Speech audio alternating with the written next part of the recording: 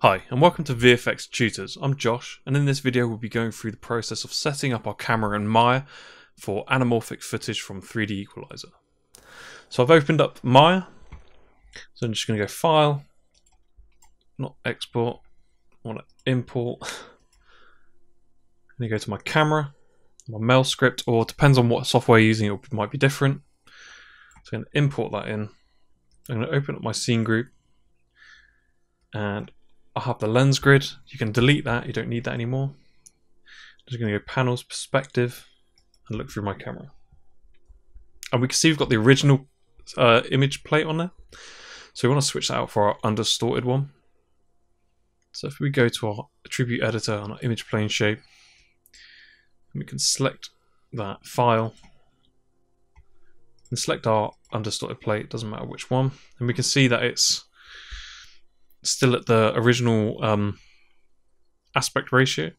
If we select open, it should automatically fit to our sensor size. And what we need to do is actually change our color space from raw, because now I'm starting to do everything in ACES CG, because that's just how most companies work now.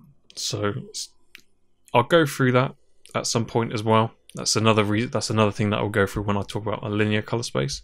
So you start seeing it, everyone's seeing everything in the same color. So we've got quite a vibrant shot.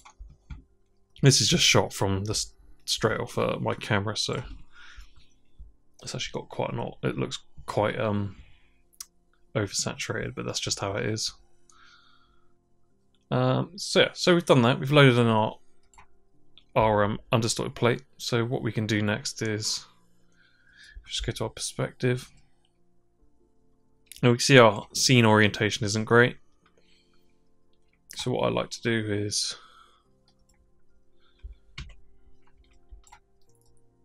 just make a big plane, hide that. And I know that these points are on the floor. It's not going to be perfectly flat, but we can still get a fairly good guess. And we want to try and get this on the ground. So we can probably just assume that this is relatively flat. Not perfectly flat, but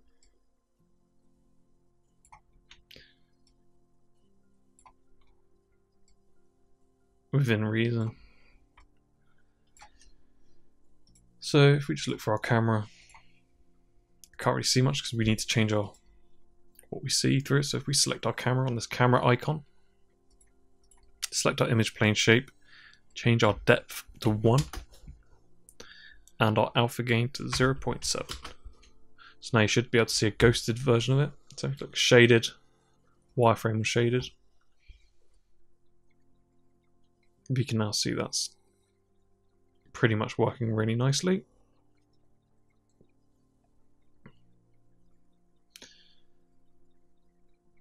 Cool. So our next thing would be to sort this scale out. So if I just go back to perspective, and what I want to do is put this scene under the plane, because now I can scale it all together. And I do have a reference image. I forgot to use a tape measure, but for the scale size, the log is about the size of my foot, which is probably, I can't remember what that was. Probably the tape measure. 27. So I'm going to make a cube. Make it 27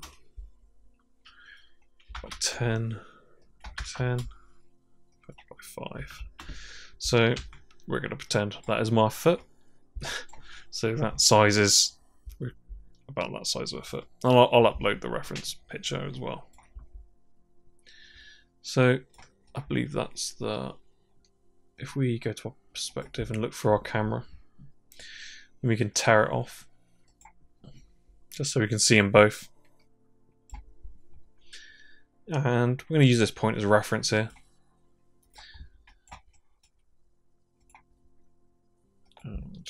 Let's scale it up. Just going to do a rough scale up first.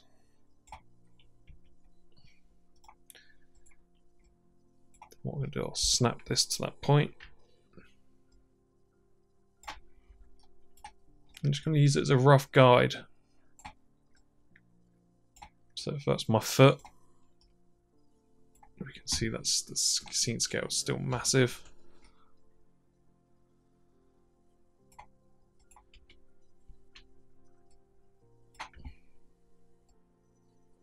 So it actually looks about roughly right.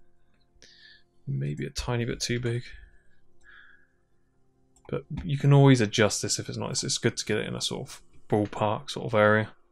It's always good, but the size of my foot was about the size of that log. Cool. So you got a rough scale.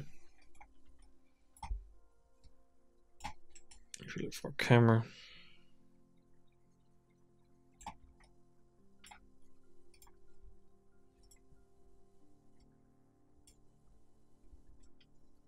I feel that's pretty good. Maybe even let's rotate the scene down slightly, or maybe not. Let's leave it as that. I think that's right. It just looks a bit weird because there's no log there. So what we can also do, let's make some really rough geometry for this log. I'm not going to spend ages on this, but if we just make a cylinder, hold V and snap it to that point, and we just scale it up. Let's rotate it down.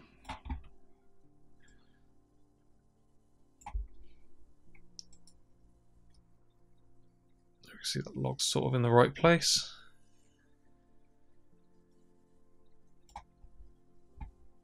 Cool. So what you can do, you can spend more time on this, but I'm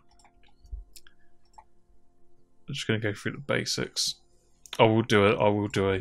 This is probably not the best shot to do a modeling set geo, because it's actually can be quite complex with all these trees and stuff. But I can roughly just use the extrude, pull it out. And all I'm doing is using these locators as points of reference, making sure that they're always touching.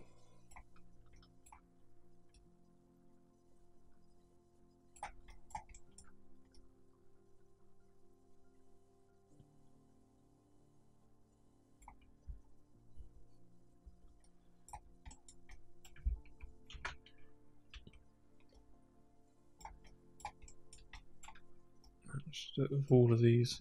This is it. This is definitely not the best one to do a modeling, a match move modeling tutorial, because this log is dependent on how tight you want it. You'll probably need to spend a lot of time on it.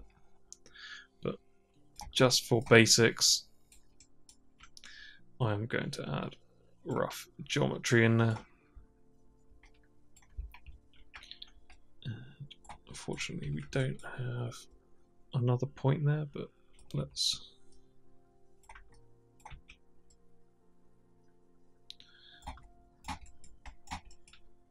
try and make it a bit logical. Okay, we got a pretty rough log there, and if we look through, it's working pretty well. So let's do the other side. Like I said, all I'm doing is using the locators as reference points to find the correct depth.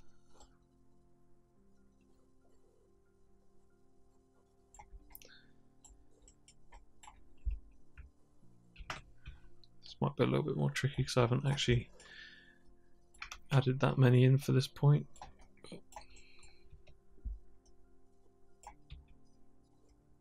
Kind of goes up and shrinks down a little bit as well. So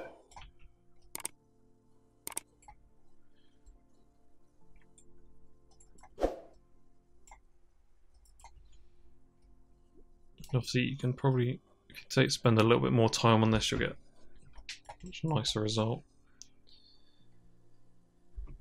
And it would look better for your reels, but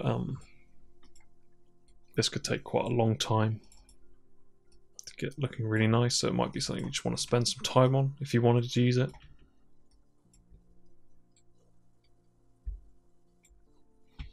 This is just a very, very rough demonstration. And what we can do, we can just duplicate this one.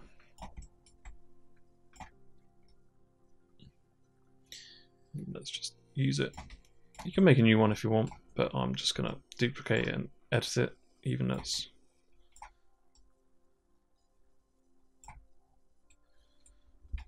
So I'm just going to use the edge loops to pull it around.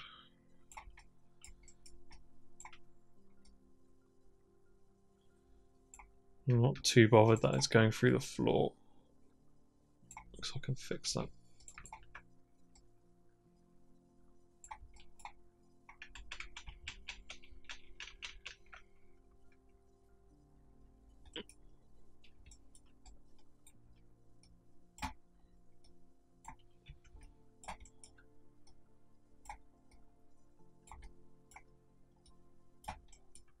So, in hindsight, probably would have been easier to make a fresh new cylinder, but I've done it now. So let's push this back.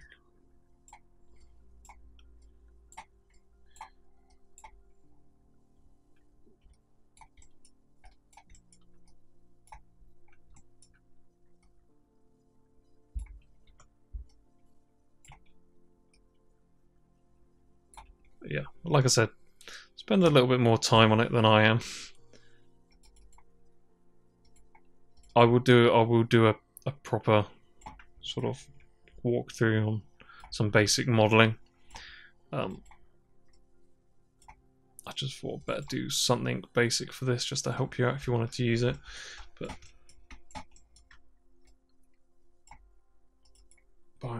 all I'm doing is making sure those points, those locators are touching the geo and it's all relatively in the correct space.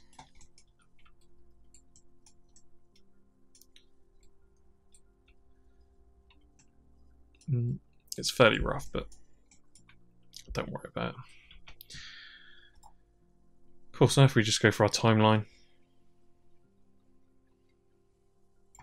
because it's working pretty well, you can probably just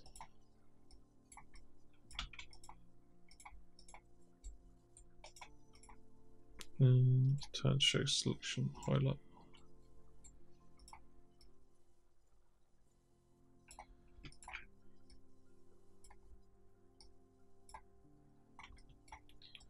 So it's just rough geometry. And I can just close that and just go to here. And yeah, spend more time modeling it. In fact, we need to do one more thing, because we've got our scene under our plane. We need to press Shift P. That's Shift and P. And now we've got these transforms.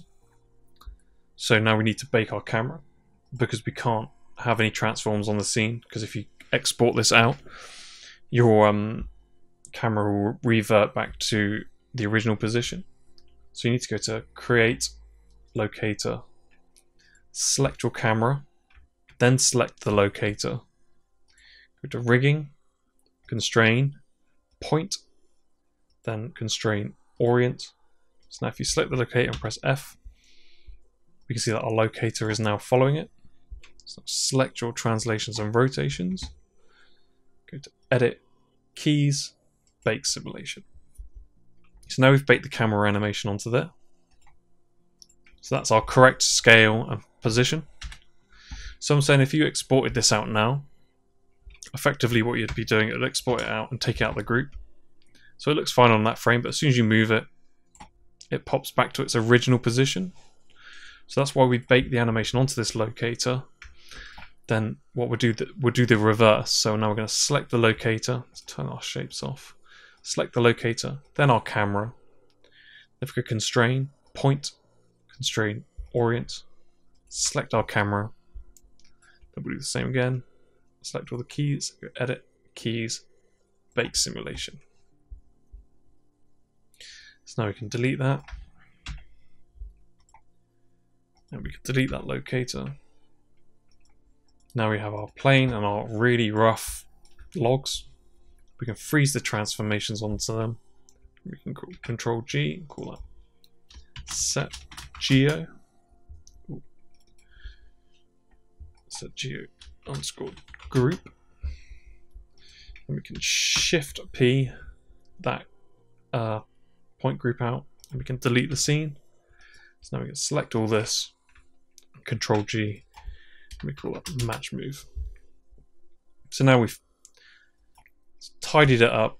We've got some rough geometry in there. Like if you want to make this better, you can. It's absolutely fine. I just wanted to do a very quick. Let's just scale this up. A very quick set geo. Cool. Then save that, and then you're pretty much done. And we'll do some more anamorphic shots with a little bit more difficulty. But yeah, if you've enjoyed this tutorial, hit that like button and subscribe for more like this.